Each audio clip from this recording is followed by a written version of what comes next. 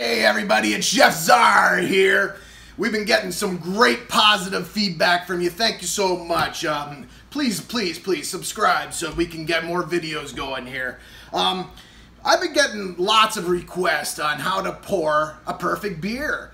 And it's so simple, but yet people are asking me constantly. I've been in the retail business and restaurant business for years, so I'm going to give a demonstration on how to pour the perfect beer. We take a glass, 1 pint, we take our beer. You hold it on a nice 45-degree angle, and what I like to do is get the other angle of the beer coming in on a captivating thing like this. And we pour it nice and slow. For you those out there that want lots of head, pour it fast. But for us, we want to keep it nice like that. There we go. There's the perfect beer.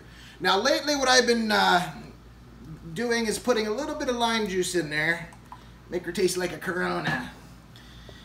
And that's your perfect beer. Now, for you that didn't see that, we're going to do one more take on that. So just give me 1 second.